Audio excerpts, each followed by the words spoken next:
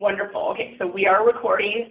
Thank you, everybody, for joining us for our GOGI PowerUp meeting. It is the week of July 1st, and that means, well, but it's the week of July 1st, Mary. I'm so sorry.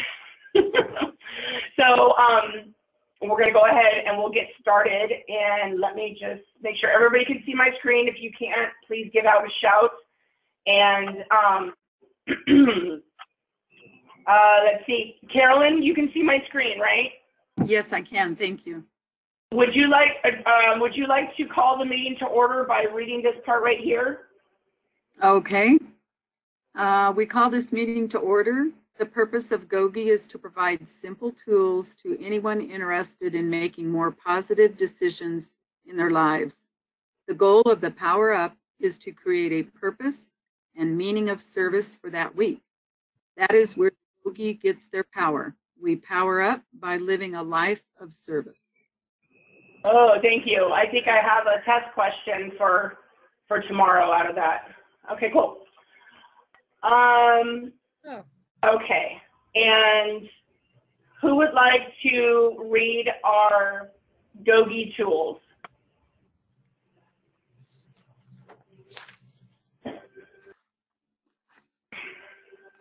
Fine, I'll read them. Okay. The GOGI tools for positive decision making are boss of my brain, belly breathing, 5-second light switch, positive thoughts, positive words, positive actions, claim responsibility, let go, forgive, what if, reality check, ultimate freedom.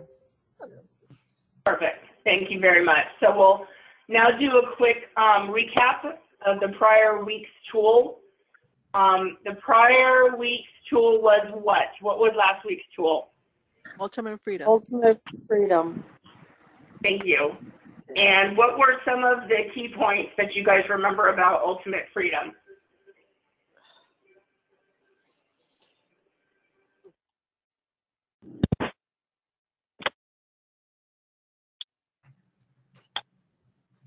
You have to be free. So we learned that the key words for ultimate freedom were being free is up to me, being of service, sets me free, sets me internally free.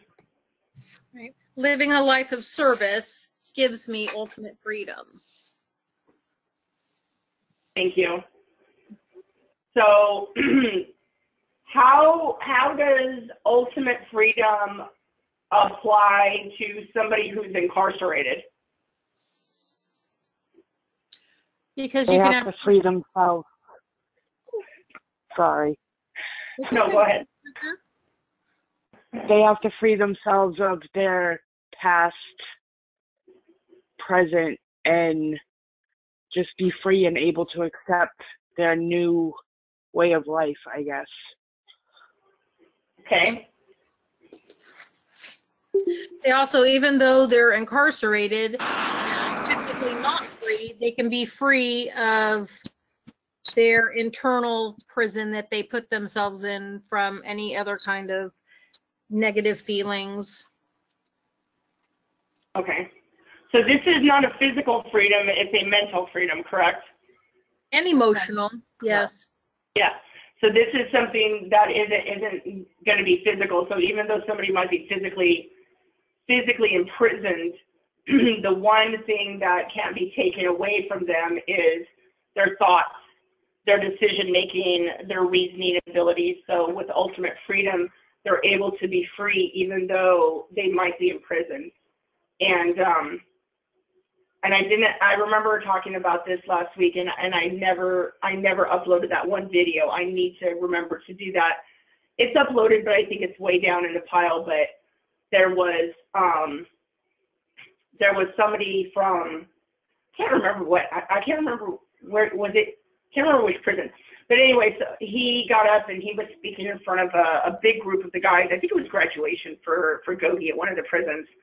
And he basically said that there are men inside. There are men that are in physical prisons that actually have more freedom than the majority of us out here as free people. And that's because we form our own mental prisons. We walk around, a lot of people out here will walk around in their own prison, which is a mental prison, because they don't have the freedom that a lot of the guys inside that do GOGI have. And that's why these guys are able to be happy and live a GOGI way of life, is because they know no matter what's done to them, their thoughts are their own, their decisions are their own, their reactions, the actions and reactions are their own. And that gives them hope for the future. So most of us out here have our own forms of prisons. And that's something that GOGI can, that's why GOGI can help all of us.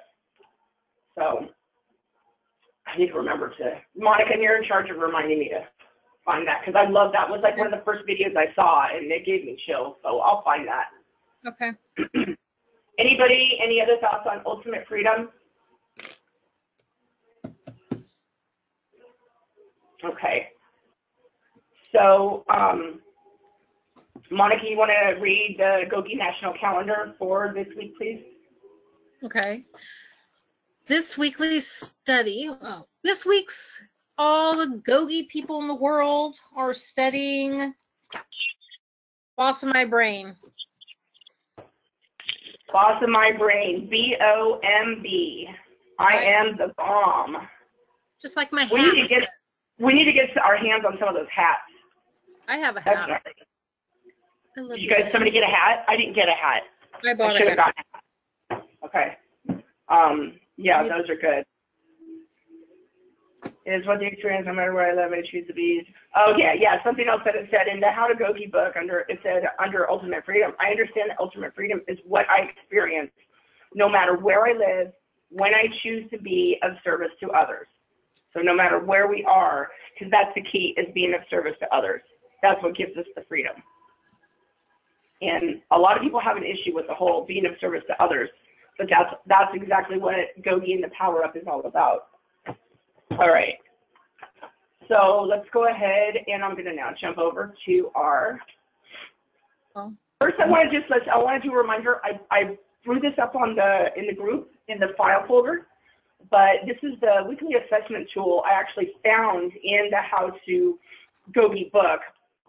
I thought it would be good for us to use because it's daily. It's kind of our daily reminder. And so I already put this one up. Each week I'll change the tool name and the statement of ownership and our keywords.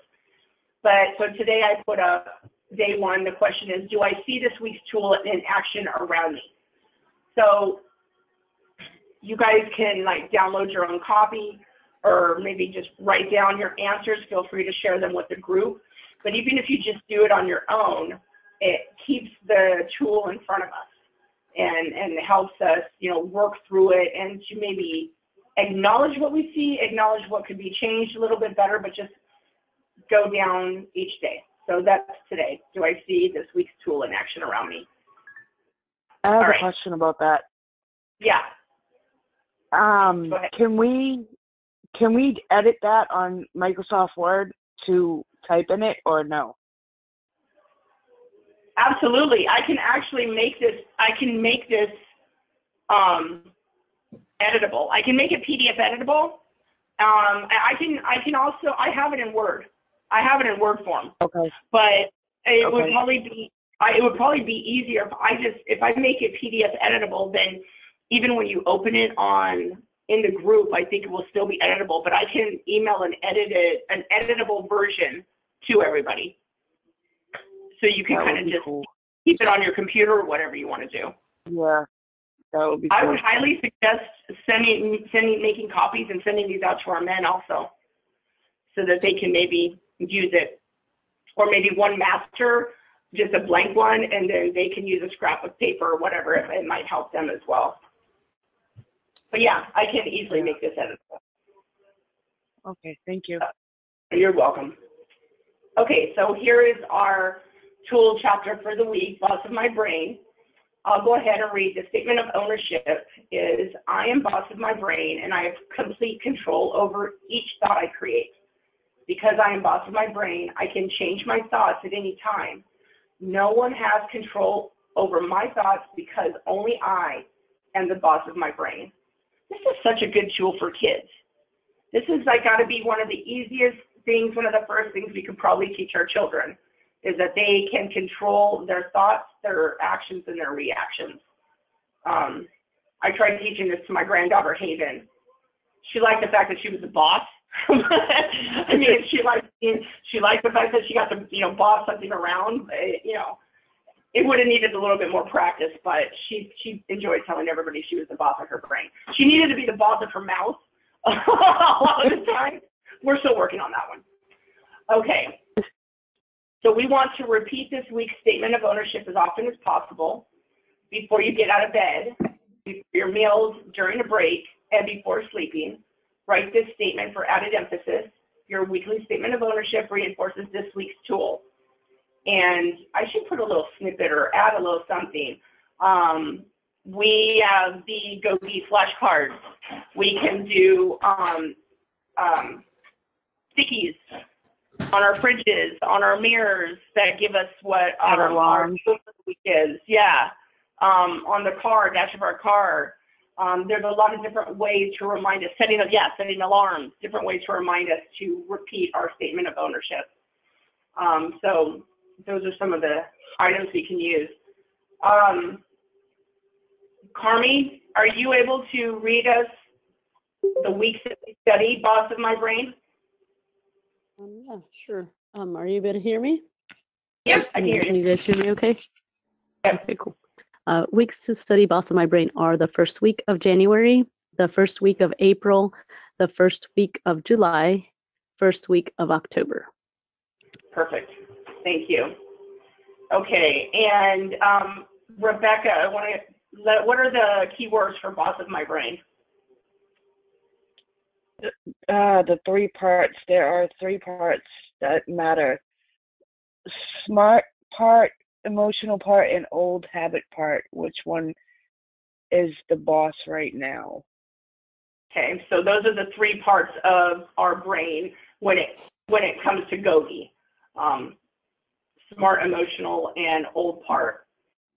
And I think, where's that picture? There's a brain picture. I'm not sure if I was able to keep that in here or not, since I'm having to condense everything down for the new book. But we'll learn about those 3 parts as we go along.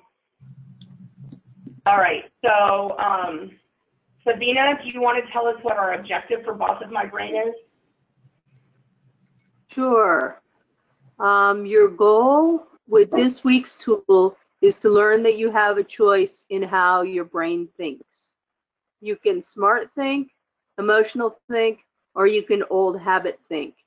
You are the boss of how you think, and you will learn how to be the boss with this week's tool called Boss of My Brain. Thank you. And I'm going to edit this really quick before Monica, the grammar Nazi, jumps all over me because I see I've got an extra space. Oh, I don't have an extra space. Why is it set up like that? It looks like it, though. It does look like it. There must be some kind of formatting. Same with this one. I'm sorry. This is going to freak me out if I don't figure out how to fix it. Sorry. And then Monica will send me some kind of message or something afterwards. Oh, there we go. Oh, there you go. Okay, perfect. Oh, come on. All right, sorry, we're getting distracted here. Then make sure to save it again. I'm like Monk on that TV show. Monk. It's like, okay, these are. There's another one. I know. That one too. That's weird. Now I messed up holding up. And I'm moving stuff. Is that it? That's it. Okay, let me get out of this. Go back. All right, scroll back up here. Boom. Okay, sweet. All right. So, where did we do this? So, we didn't. There we are. Okay. All right. Yay. Joanne, do you want to read the tool intro for Boss of My Brain? Sure. Did you know that Gogi believes that there are only 3 parts of your brain you need to understand? At Gogi, we focus on 3 parts of your brain. The 3 parts, the smart part, the emotional part, the old habit part. Thank you. Sorry, guys. I see that too over there. I know. Look at 2. Not me. Hold on. You need to understand. Okay, now there's like, okay, now. Shut up, Monica. Oh, That's fine. All right. Okay. if you must. Let's just leave it like this. You definitely need to have people like, you know, reading this. And I'm going to put a space in there because that's not right. Okay. So we have the smart part, the emotional part, and the old habit part. Okay, so how to use boss of my brain. Who would like to read that for us? I will. Okay. Okay. How to use Boss of My Brain. If you want to use the Gogi tool called Boss of My Brain, all you need to do is ask yourself, what part of my brain is in charge right now? It's that simple. The smart part of your brain is where you learn new things. This is the part of the brain that will help you be strong and make positive decisions. The emotional part is filled with opinions, drama, anger, or hurt. When you let this part of your brain be the boss, you are not going to make positive decisions. The old habit part of your brain is where all those old habits you no longer need are stored. The less you rely on old habits, the more room you will have for the smart part to help you create new positive habits. Oh my God. Retarded. Perfect. Okay, why don't you go ahead and just finish reading this page. All right. Review, Boss of My Brain. All you do is ask, what part of my brain is working right now? Am I using my smart part, emotional part, or old habit part? If you ask yourself this question, then you are using the Gogi tool, Boss of My Brain. If you use no other tool, Boss of My Brain is enough for you to be the boss of your life and make the changes that will allow you to enjoy each day a little more. Some students find it easy to be the boss when they touch their forehead to remind themselves to be smart thinking. Okay. You want me to keep reading? Yeah. Yep. From Coach Taylor, Boss of My Brain. When I was explaining how the brain worked to a group of prisoners, one guy spoke up and said, "What are you telling us, Coach? Is that I can be the boss of my brain?" That was how this tool got its name. Every one of the Gogi tools was developed by men and women who had struggled many years and had made decisions which hurt them and others. In listening to them, it was easy to see they wanted to make the choices leading to a positive life. They just didn't have the tools. In developing the tools, they discovered they could change and make that change last. After more than a decade of working with men and women and children in prisons or trapped inside a prison of their own mind, I have come to realize that the Gogi tool, Boss of My Brain, can unlock even the most stubborn of prison doors. When all of life's events are altered through this tool, any individual, and I do mean any individual, has the power to control and direct their reactions and responses. Life might not be fair, but Boss of My Brain sure puts you in the driver's seat. Love, Coach. Okay. This is a long page, isn't it? Okay, I'll go ahead and read thoughts from Coach Lee Carlson. Coach Lee Carlson was appointed as Gogi's National Director of Programs and Media in 2013 after 4 years of nearly full-time volunteerism for Gogi. In her current volunteer position, she is responsible for coordinating with institutions of corrections as they implement GOGI into their programming. In each chapter, she will provide insights and her perspective into maximizing the GOGI tools for positive decision making. Okay, I need to go back and reformat this stuff. I am boss of my brain. Say that to yourself. I am boss of my brain. A powerful realization for me in my life was how I relate to my brain and how I choose to process thoughts and information is 100% up to me. When I first realized that I am boss of my brain, it immediately gave me a positive sense of self-control and confidence. I had been lacking my entire life. I always thought others made me think, feel, speak, and act a certain way. They made me do it. They made me feel this way.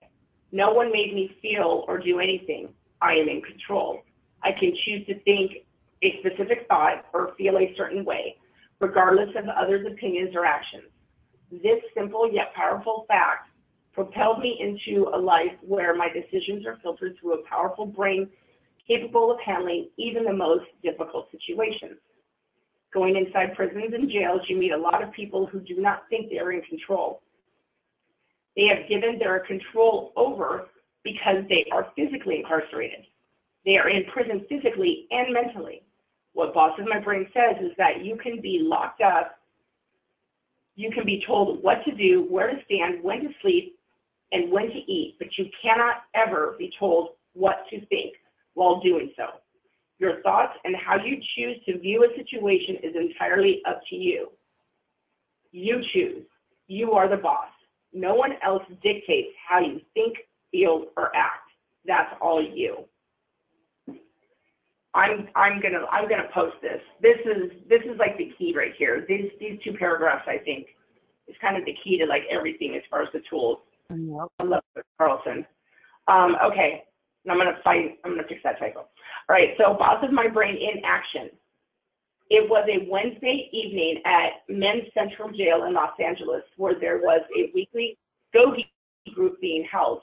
One of the group's facilitators was running late, having just returned from court. When he arrived, he joined the group, sitting quietly and listening to his peers share about their use of that week's tool. When it was the facilitator's turn to share his thoughts, he informed the man that his trial had ended that afternoon. The defense and prosecution had offered their closing statements that day. He said, "I heard things said about me today that I have never heard. They said things about me that I cannot repeat. The things they called me, the type of man they told the jury and the court that I am, it was incredibly difficult to hear those things about myself." He cleared his throat, choked up a bit, and sat up straight in his chair and said, "I am telling you guys, if I didn't have GOGI and did not know that I am the boss of my brain, I would not have been able to take that. I could not have heard those things and not wanted to react with my emotional part and old habit part. But I sat there. I remembered I am boss of my brain. I know better. I am better today. I can do better today. I am not what they say I am. I know who I am today." Simply, Boss of My Brain gave this GOGI student his power. He was in control of how he chose to process information and opinions and how he chose to perceive the world around him, regardless of the negative thoughts or feelings towards him. GOGI for life, Coach Carlson. That would be wicked hard for anybody to have to sit through and listen. So that definitely helped him. Okay, so we have action with the tool, Boss of My Brain. Now, action with the tool, this is what we added in. This is the new way of looking at the PowerUp meetings. This action with the tool is not something that the guys do currently. This is something that's going to be part of the PowerUp. But what I want to do really quick is flip back over, and I think we kind of looked at some of the activities. That's what the guys do. It's called activities with the tool. So let me just look at the GOGI, Teach Me How to GOGI book really quick, and let's find what there's. Okay, so this is from the actual Teach Me How to GOGI. Huh? Yeah, page 49. Page 49, thank you. So just so you know what we're doing, this small Teach Me How to Gogi book that everybody studies, it's a 5x7 book. Basically, what Coach asked me to do was take this book that, I don't know how many, it's a bunch of pages, and basically take as much information as I can and make it into a 30-page, 8.5 by 11 booklet that will be used out here for the meetings. I will tell you right now, it is very difficult to do. I've had to pull out a bunch of stuff, and I don't think we're going to have to do more than, oh, look, there's Coach Carlson. We're going to have to do more than 30 pages. There's the group questions. Oh, sorry, I passed it. Mm-hmm. Here we go. Okay, so here's the activity, and I like this. I'm going to start. I don't think I'm going to pull the activities out. Coach thought we might not need them in groups, especially because we're in a conference call type thing, but we're not going to be in conference call type thing forever. So we're going to have actual groups, and we can still even use this. So alone with another person or in small groups, you can enjoy this activity, okay? So let's go ahead and do this. So forehead, please touch your forehead, okay? Everybody touch your forehead. I can see you. Please touch your forehead. Right behind your forehead is the smart part of your brain.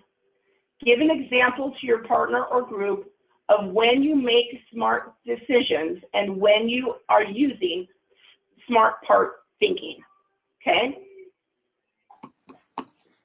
All right. So first of all, where is the smart part of our brain? Right behind your forehead. Right, so right behind our forehead, okay? So when do we use a smart part of our brain? When do we make smart decisions? Hopefully all the time. Oh my God, Monica. Well, that's a true statement.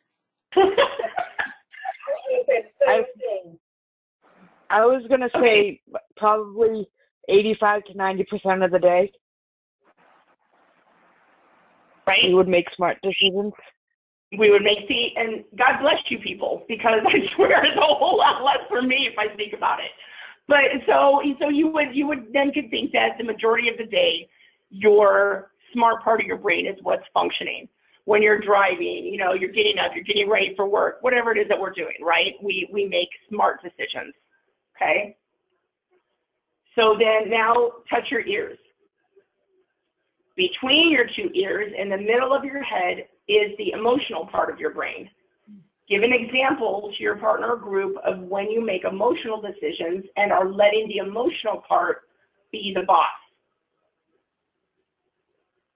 See, this one's much easier for me. I used to all the time. I don't anymore.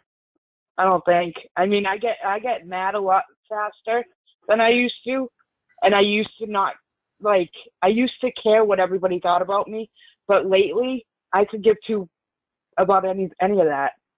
I personally, I don't feel like maybe I do use my emotional part more than I think I do. I don't know. I can tell you when my emotional part comes up during work. My emotional part comes up during work when I get an email or I feel that people aren't acting fair. I have this, my personality is that everything should be fair. Everybody should treat people fairly.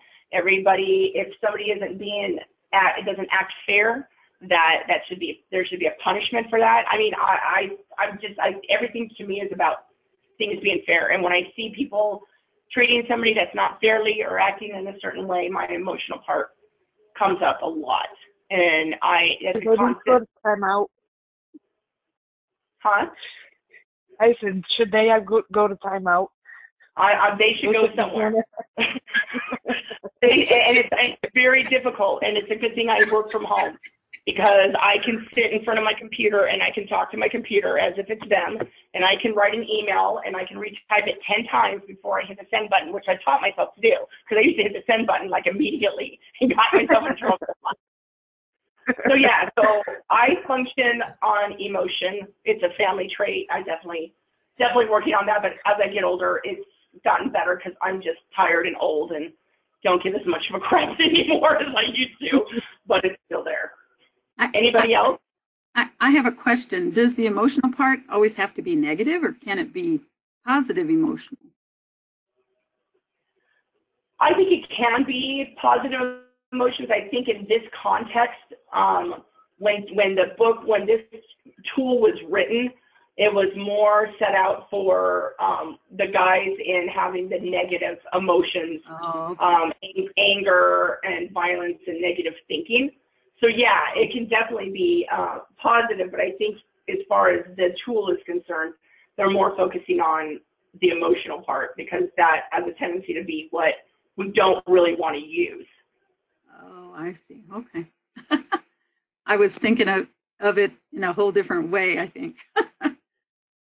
Well, I think if we can think of it in a whole different way, that would be much better, wouldn't it? I mean, if we could think emotionally and trade the bad emotions for good emotions.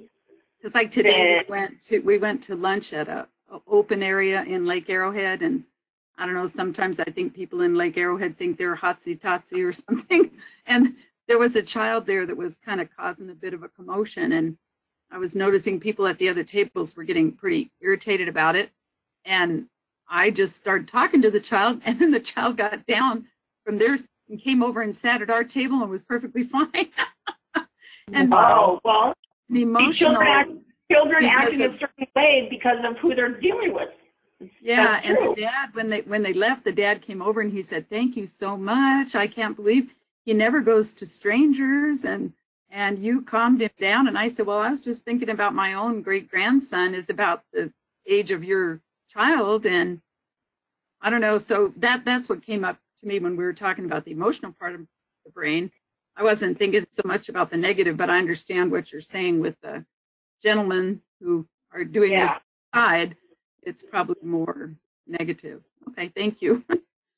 No, but you using that positive emotional part of your brain also cause you to use the smart part, right? Mm-hmm. So that all kind of ties in together with that. But no, thank you for sharing that. Children are they understand. They see what's around them. They get it a lot more than we get. So a lot of times their reactions are very clearly in response to their situation at the time. Right. Mm-hmm. Okay, thank you for that. So now the back of the head. So everybody touch the back of your head. Okay, so we put our hand on the back of our head. That is where the old habit thinking happens. Give an example of some old habit thinking which has controlled you in the past. We all probably have these. Yeah, you get upset and you just go and eat. Here you go. To go grab something and put something, nice and carbohydrate-y in your mouth. Right. Chocolate. Right. Or like, okay. Or have a drink or something that. Yeah. Right. Or don't drink water, but drink Diet Coke instead. That's old habit. That all the time. So I have something really good that I've changed from my past. I used to be like very assertive and always yell at my oldest daughter when she was younger. And I've changed that from knowing how it affected her now as an 18-year-old. And I changed it, and I'm not so assertive and aggressive with Liliana at her young age. So I've completely redone my parenting skills because I know how it worked with my oldest and not to do it with my youngest. Yeah. These poor, the oldest children, I can attest, I am one. God. They are the trial children, okay? My parents, grew up with the first one, figured out, and then you're better for all the rest of them, right? So seriously. It is. I was like that with my oldest, and my parents were like that with me. but you know what? We all do the best we can, and at least we learn, right? We might send our oldest into, you know, counseling and stuff, but you know, that's okay. They'll figure it out. Yep. But yeah, Exactly. I think that's good. You're much calmer. You're much calmer, Rebecca, in a short period of time we've known you than you were when you first started too. You seem more I'm trying. centered. So More what? that's centered. Oh, okay. I'm not trying to get all juju or you know anything. But you seem a little more centered. So that's good. That's all. You seem more sober. Oh, thank you. So did you say sober? Monica. Okay. All right. So that is crazy. I don't drink. I don't do any of that. The only thing I have is Diet Coke, and I know you are, Monica. Yeah, I don't know. The only bad habit I have is cigarettes. Like that's my crutch, I guess. yeah, we're gonna beat that out of you. Yeah, I know. All right. So one thing that I know that the old habit that I fall into a lot is, and it totally took me back yesterday. Yesterday, I had a guy. He's fortunate he was still a man after he said this to me, because I was like bad old habit thinking. But he made the comment, "You have such a pretty face. You really should take better care of your body." Right?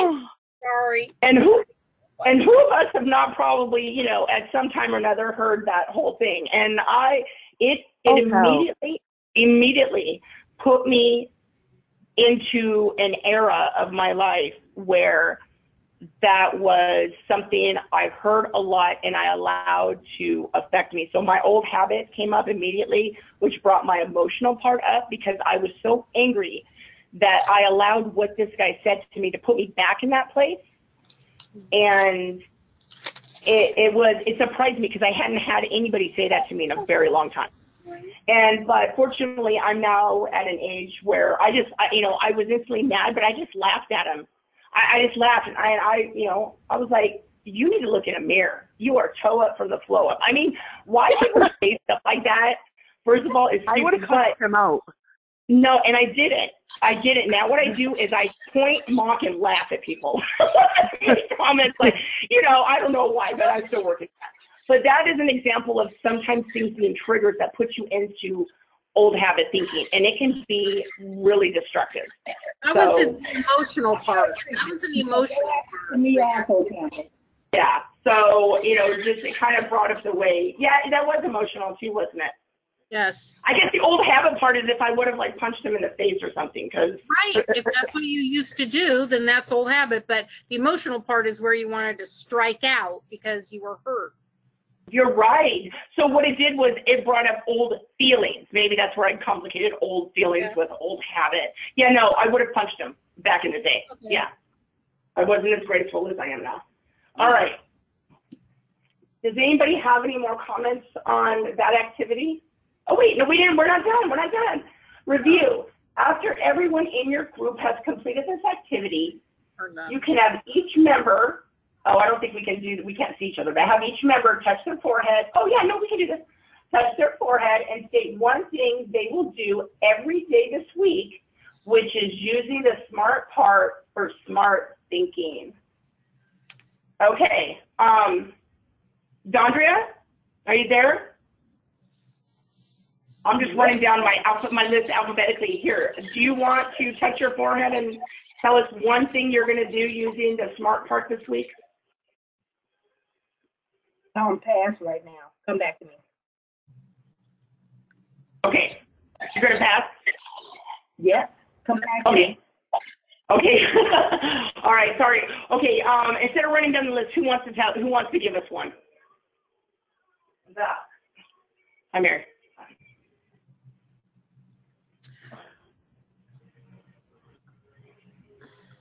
So go ahead. One thing we'll do this week, each day this week, which is using the SMART part.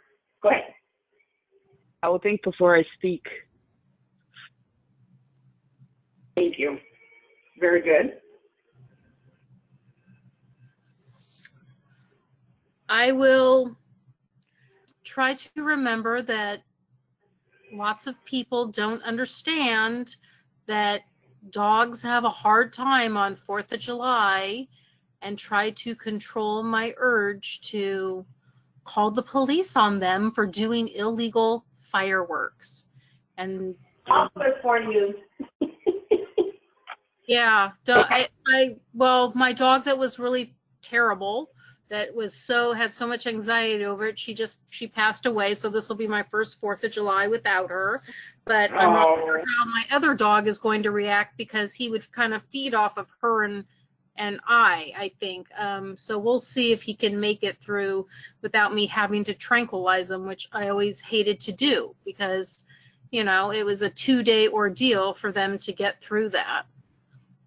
And 4th of July became like one of the worst holidays in my life for 13 years. Wow. So, you know, because of my animals. So I'm going to try to, I'm going to be positive and feel good, so that hopefully he doesn't feed off of any negative energy. I'm not going to give him any negative energy, so that he doesn't freak out. And hopefully we will have a smooth sailing day and evening. All right. Thank you. Yeah. Anybody else? Who's next?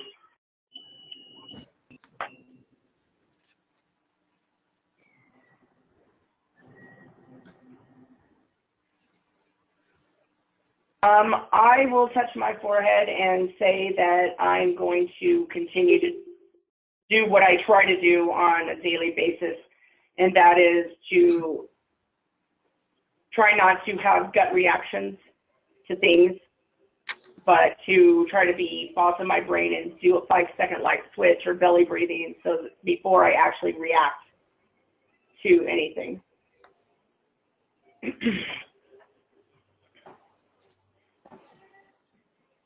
Okay. Anybody else? I'll go. This is Sabina. I would like to be able to catch myself and have positive thoughts if I feel that I'm going in a wrong direction thinking wise. If I start thinking negatively, I'd like to turn that around, be able to catch it right away and turn it around, and I'd like to use the smart part of my brain. Awesome. Thank you. Joanne, I would use the smart part of my brain when hearing all the negativity at work coming from all the other employees, to try to stay centered and be open-minded about the whole situation, versus just as one employee that everybody is talking about. So I would trying to be more of a leader, versus letting the negative or toxic person in the group thinking she's won the game. So I basically stay focused. Okay. Thank you. That can definitely be hard. Ow. I hurt my foot. Okay. Anybody else?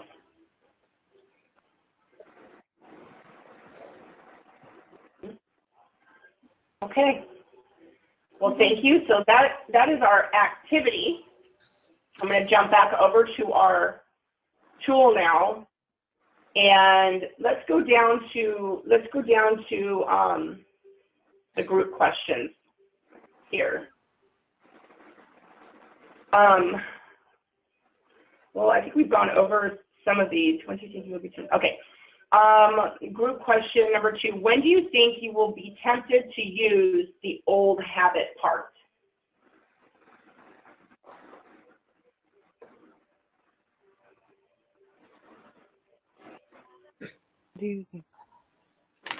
When do you think you will be tempted to use the old habit part? Wednesday.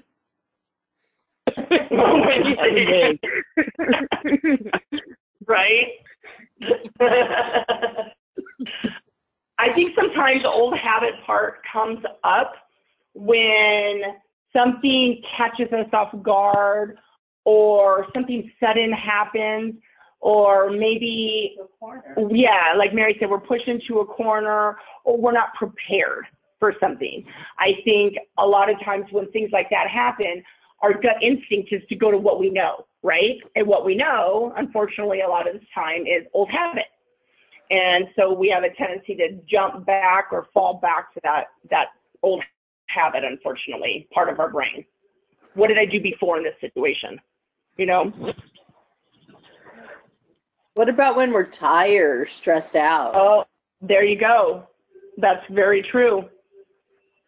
Because sometimes we just don't have energy to. I was going to say when I'm anxious. Yeah. Oh, that's very true. Yeah, when you just don't want to give a crap. Right. We're going to be driving to San Diego tomorrow to be with the family for 2 nights, and I always get very anxious, and my daughter says I have anxiety attacks driving on the damn freeways. Excuse me. So. Are you on the 405 when you do that? No, I come from San Bernardino Mountains down, so I'm on the 15 and then the 15. Yeah. And almost as bad. That's, yeah. Well, and rough. because I was born and raised in San Diego, but it was not as crowded as it is now. And I live in a community where we don't even have a stoplight. So, oh, wow. Then for us to get on the freeway, and my husband, who is 77, once I feel like his reactions are not as fast as mine, which could be true and maybe true. So I want to be the driver. And I have so much anxiety, but he wants to drive and I need to let him do that. So I'm going to try to work on, he always tells me, just look at Facebook. Yeah, look at Facebook. just look at Facebook, he tells me while he's driving, but that makes me. That's hard. That's kind of a twofold issue there. Number one, you're anxious because you're on the freeway, you're not used to it.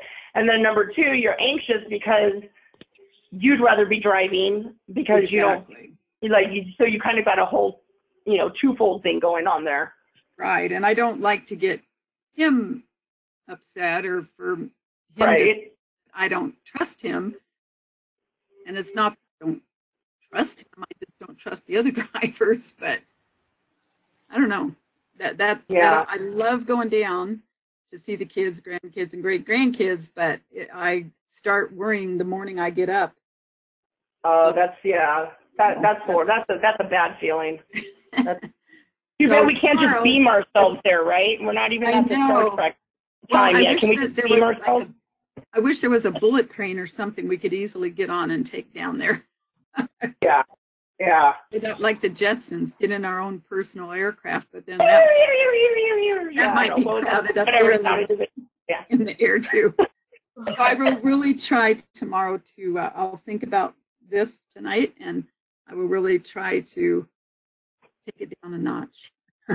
Well, I'm in San Diego, so I will send you good vibes going the other direction. Yeah. Where are you at in San Diego?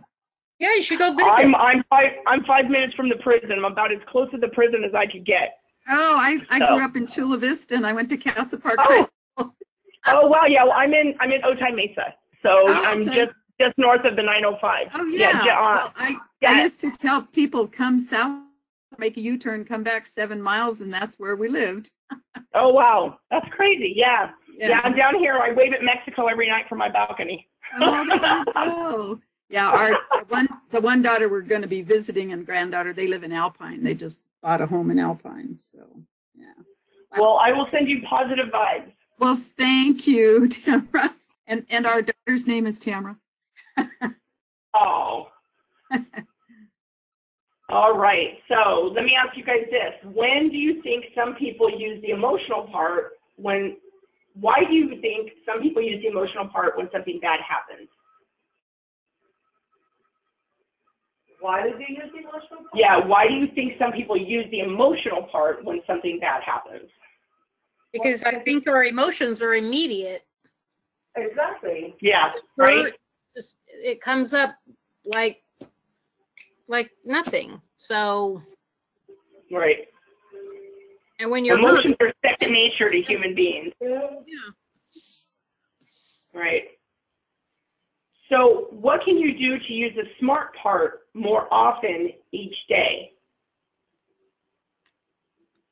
Well, isn't that the $1 million question? You have to concentrate and try to put it foremost, I guess, in our mind. True.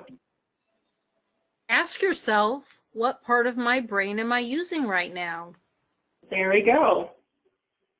But you have to be cognizant right. of asking yourself that, which means then in your mind on a daily basis, you have to be prepared to stop and ask yourself that, which I think is probably one of the most difficult things to do, is to be reminded, which I think is why it's so important for us to use reminders, alarms, sticky notes, because the more we're reminded to do something, the faster that's going to create, as Coach always says, a new pathway in our brain that goes against the old pathway, So we have to be cognizant of reminding ourselves to use the smart part of our brain, which can be difficult.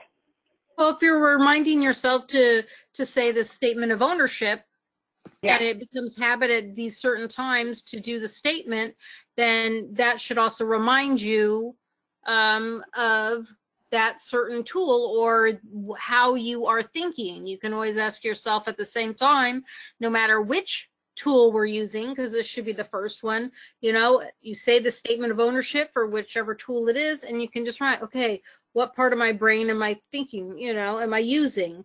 And if we do this at these certain times, I think it becomes more innate when something happens that we think about a statement, and we can go back to the boss of my brain statement of which part am I using, because we've already set our brain on kind of a little pattern of reminding ourselves of things. Right. Which is why that goes along with what we get the same little statement at the, on every single tool, this little statement about repeating this statement of ownership as often as possible. Before we get out of bed, before your meals, during a break, and before sleeping. Write this statement for added emphasis. We've talked about that the physical act of writing something creates a connection from our hand to our brain. And makes something that much, it makes it stronger within our brain because we're actually connecting those two things, and it's going to be something that is going to cause us to remember it more. So to write it, I don't know if it works for typing it. I try not to write too much because my hands don't want to function I get a pen in my hand and I have to write more than a note, and it's like, what is going on? Why can't you type this? So I think, those little things that cause us to remember to do this, to repeat the statement of ownership, Monica's right.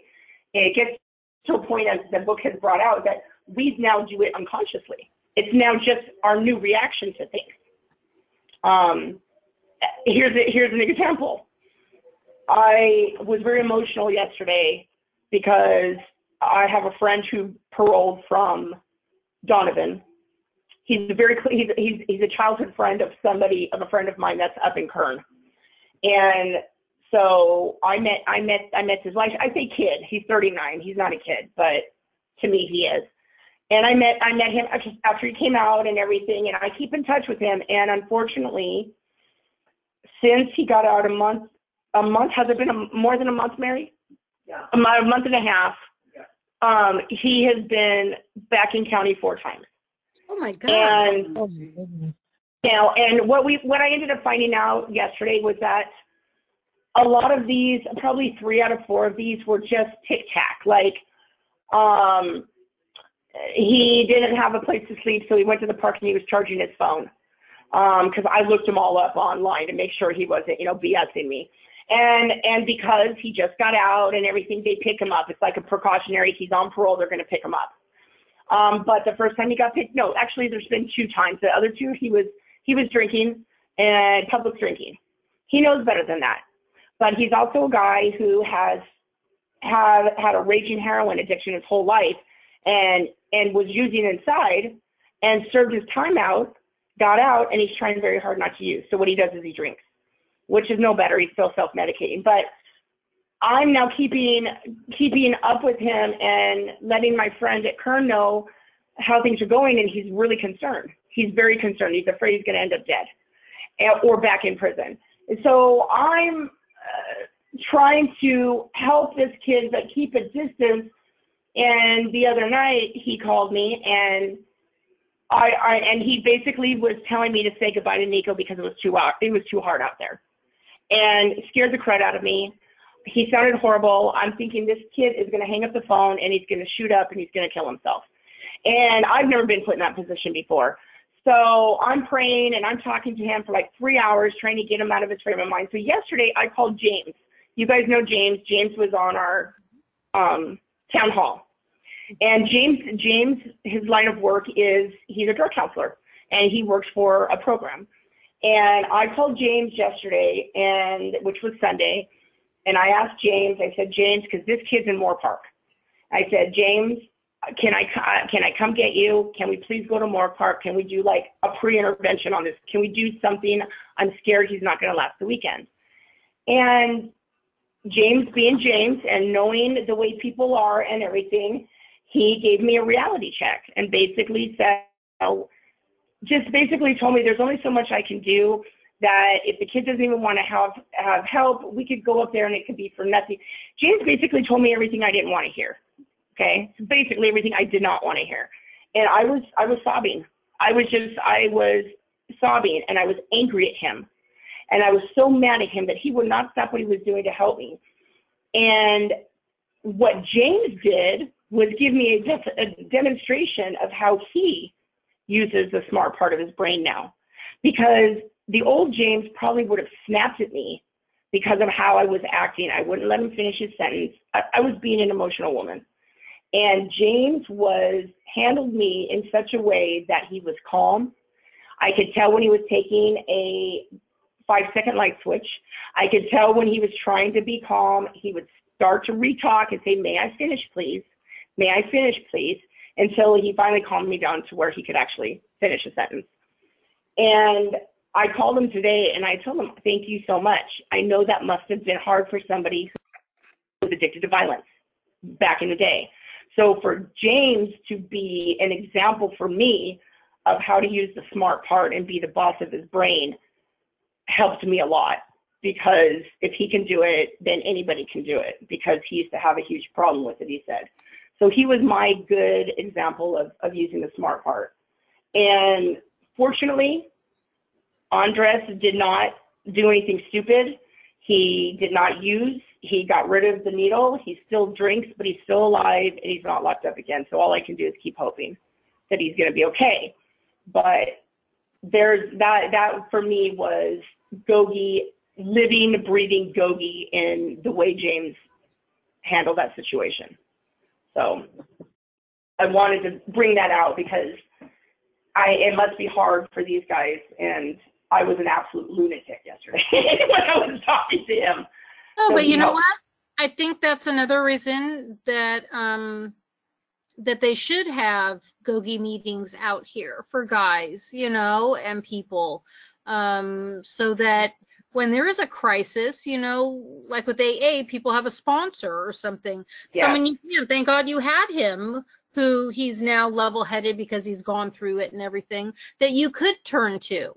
And, help, even though it was probably difficult, he diffused the situation for you in your head, and eventually you were able to be calm, and today's a new day. Yeah, and so, and off topic.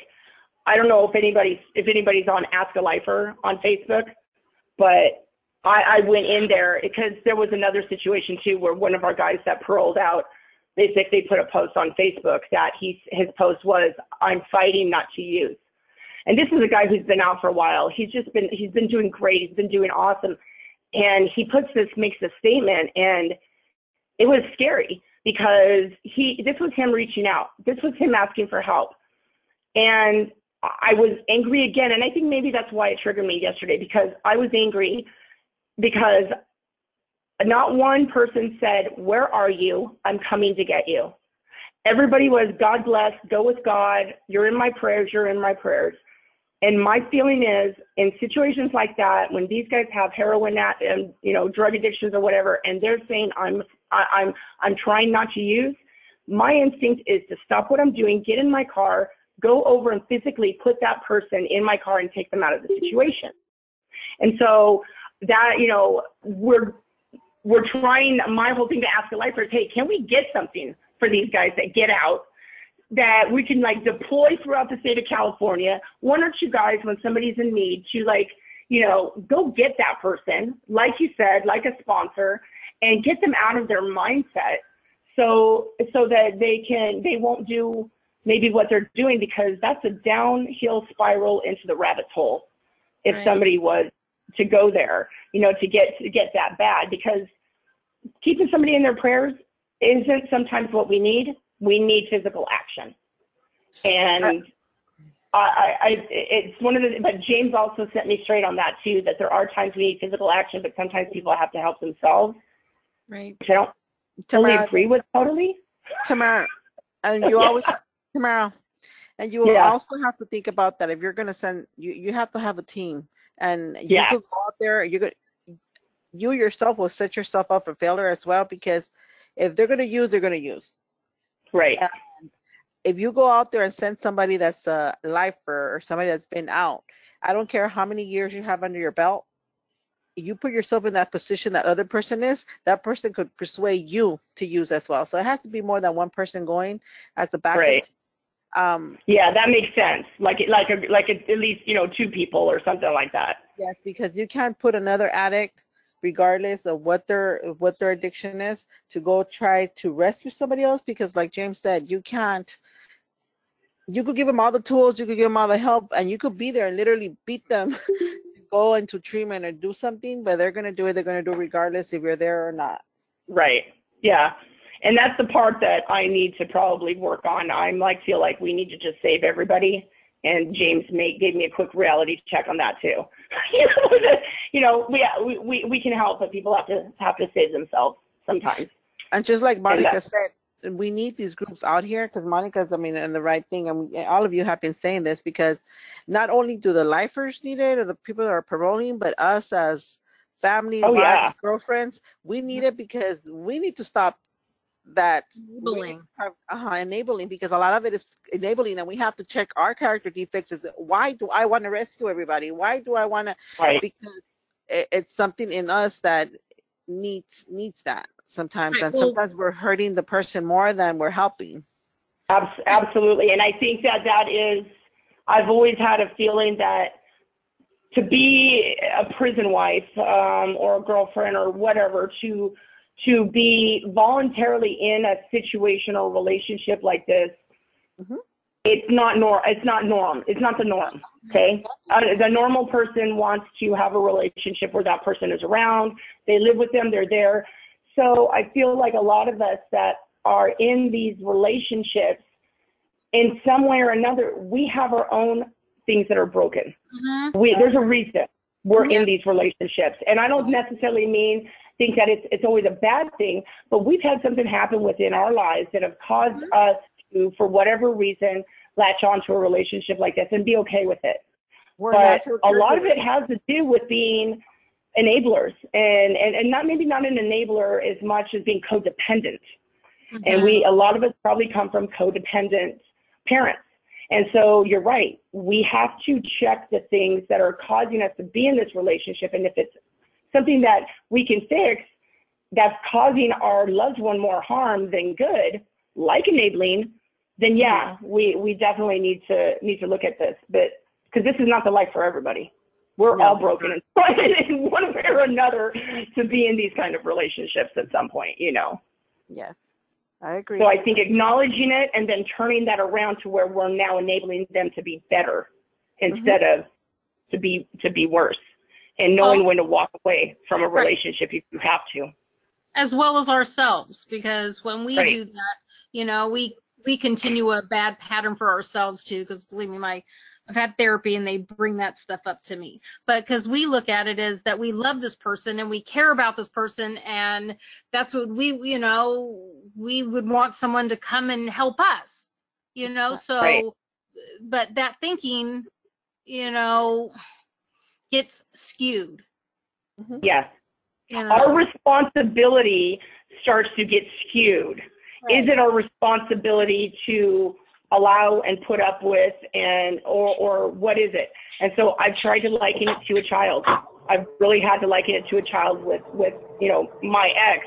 Is I might love my child, but at some point I have to put my child out for the good of the rest of the family, or I would have to tell them I love you, but I don't support what it is that you're doing, and they would have to stumble and find their own way, you know, and that's a hard thing to do. And just like it would be for our men, but are we hurting them more by allowing it? Yeah, we're hurting them more. We're hurting us. So yeah, sorry, I didn't mean to get so deep in that, but you know, I think, you know, when we're dealing with these tools, part of being the boss of our brain is having control over our thought patterns with this kind of thing, especially with addiction, because it is a manipulative, horrible addiction that causes our men to be a totally different person, totally different, that we don't even know. So I appreciated James yesterday giving me that reality check, and those are things I have to work on. I can't save everybody, because if I try to do that, then it becomes very unreasonable on my side, and then I end up getting hurt in the process and could cause, you know, harm to somebody else if I'm not allowing them to find their own way. Okay. All right. So does anybody want to bring up anything else? I scrolled up there. The one thing I think we need to just remember, and like I said, I'm going to post this, is what Coach Carlson said up here about having that kind of freedom. So even if we're not in control of where we are physically, I loved that point that you can't ever be told what to think while doing so. You can be told where to stand, where to sleep, when to eat, but nobody can ever control what it is that you think in your own mind. While you're doing and that is so, even though so you're made to important. do something, you can still think what you want to think while you have to conform to that part of, you know, prison life. Right. You can still, which is why somebody could be screaming at them probably, and they got a big old smile on their face, because they're somewhere else in their own mind. They're free. You know, like, what is that one little picture where that guy, I think it's for What If, but it means the same thing, where this guy was picturing himself with a diploma in his hand. Yeah. Or somebody was picturing themselves at the beach. You know, so that's their freedom right there. That's their so being funny, boss of their brain. Michael does the same thing. When the COs like get in his face, he'll just sit there and laugh at them and turn around and walk away. And it pisses them off, because they know, or he knows that they don't have him, and they know that too. And it absolutely drives the COs crazy, because Michael's not going to sit there and listen to them bully him. He's going to turn around and walk away and know that I have myself and my wife has me, and that's all that I need. I don't need these COs in here like trying to tell me what to do, whatever. He does what he has to do, and he doesn't get in trouble. He doesn't surround himself with the negatives. He's always doing his school, doing his programs, like he'll draw for people, and now it's like he doesn't deal with it. And I'm so proud of him for that. And after a while, they'll leave him alone, because you know what I'm saying? It's no fun picking on somebody that doesn't react. Right. So, you know, after a while they'll come to leave him alone, which is the best thing they could probably do to a lot of these guys, is just leave them alone. And before, but like 6, 7 months ago, 8 months ago, even last year, he would have been like, he's not the type to fight, but he would get back in their face and go off at the mouth. And now he's like, I just look at them, I get in their face, and I'm like, ha, ha, ha, and turn around and walk away. Okay, now that probably isn't the best thing for Michael to do. But But he's on the right track. Yeah, but he's not cussing them out like he would have before. And that's good. Even the guys, that's good. That's good. Even the guys come up to him and they try to challenge him, and he looks at him, rolls his eyes, and turns around and walks away. Like, he's not. They all want him to fight. They'll stand in his face and argue with him, and then they'll either back down or Michael will turn around and walk away. That's happened. I don't know how many times. Like, that's good. I'm so glad he hasn't gotten in any fights. Like, nothing. He's had people in his face, but he has not gotten in a fight yet. Thank God. Yeah, no, that's good, because I'm sure that's hard. Yeah. But I want to fight people on the other side of the computer, so I can't imagine somebody being in my face. So tell Michael we are proud of him to try to hold the ha and do that in his own mind. Yeah, he said that he made a promise to himself when our daughter asked him a couple months ago, Daddy, when are you going to be home? And he made a promise to himself that he wasn't going to get any more extra time, and he was going to get as much time as he could shaved off of his sentence so he could give her a time when he was coming home. Good. That's good. So that's him using the smart part of his brain. Yep. I'm more proud of him. I will. Okay, ladies. Any closing comments on Boss of My Brain? Does anybody have anything else they would like to share? Not here. Okay. Let's go ahead and finish this out then. We did our reading. We did our, I'm going to skip that. I think it's good to spend our time, since we're all still learning, on the activity. Okay, once we all get like really, Gogified and all that, we can, dwell more on doing the activity out here, or the action out here. So why don't we go ahead, and who wants to lead us in our GOGI pledge?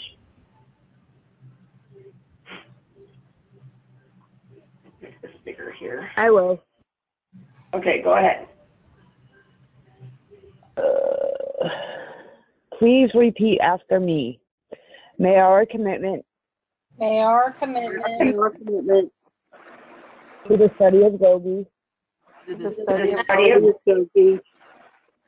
grant us the joy of giving and receiving,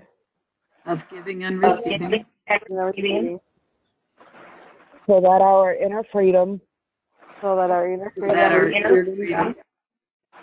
may be of maximum service to those we love and infinite others. Thank you. So we invite you to join us for our next meeting, to be held, which is going to be next Monday at 8 o'clock, where we will study the GOGI tool, belly breathing. Yes, belly breathing, if I'm not mistaken. Is it next Tuesday? Yes. Is it next Tuesday? Yes. Is it next Tuesday? Okay. All right. So that's on the current, the one I sent out today, right? Yes. Okay. We're not having a dual meeting this week? No. Okay. No, this is going to be it, since Wednesday is the 4th of July. Oh, all right. Okay. Yeah. Okay. So, okay, then next Tuesday at 8, when it will be belly breathing. Okay. So let's go ahead and close out with the way we always close out. We'll do and just a quick update to you guys. I'll be posting it. We're still working out the kinks, but we've been bringing men on into the group, and James Washington, who joined, who is a GOGI. Not only is he a GOGI leader, but he's also now a certified peer coach. I guess you can actually take a peer coach class and become a certified peer coach out here, and then apply that certification to whatever program, which he's going to be applying that certification to GOGI. So as a certified peer coach, when he's going in and doing self-help for people, the program he will use in doing that is going to be GOGI. He's going to utilize the GOGI tools into whatever company he goes to work for. And they're going to, I think he already has one, and they're going to allow him to build a GOGI program based on his certification. So he's doing, and this is in Riverside, he's doing all the groundwork and all the legwork for any of us who want to kind of follow that. Like, I want to get to a point where I get to be coach status. And by the time we're done, he's laying it out to where we can actually be certified as a GOGI coach, and it will be recognized as an actual self-help program, not just in a prison, but out here. So as we bring guys like that on, Lauren is going to join. You know, Lauren does those beautiful magical lantern lights. But as these guys come on, you know, Coach said, hey, maybe we either need to change the name of the group, or we need to do a separate men's group. And I don't want to split us up. I don't want to silo. I think we're much better as a big group. So we're going to go ahead and change the name, and we're going to drop the women part. Then we're trying to figure out what we're going to have instead. So you're going to see that change, and that is going to be coming fairly soon. So don't be surprised, but we'll have a lot more GOGI men, GOGI leaders in the group, which is really going to help us a lot. And I'm excited about that. So. Yeah. Did Coach respond to you about any of those other names we threw out there? Yeah. I think she got sick of me emailing her, because at one point she said, whatever you guys choose will be perfect. So it basically was, figure it out, okay? She's fine with whatever it is that we choose. Okay. Yeah, so we'll be fine. Okay, so that's exciting news. So GOGI out in the community is becoming that's reality. It's a reality that's happening. And there's other awesome stuff happening. And once I get more detail, I can share it, but it's going in a really good direction. Okay, all right, so thank you everybody for attending. Let's do our 1, 2, 3 GOGI for life. And we'll go ahead and convene. So 1, 2, 3, GOGI for life. Yeah, okay, Mary put her fist up, but she had food in her gob, so she mouthed GOGI for life. Okay, thank you, ladies. Thank you so much. You have a great evening. You too. Bye-bye. Bye. Bye-bye.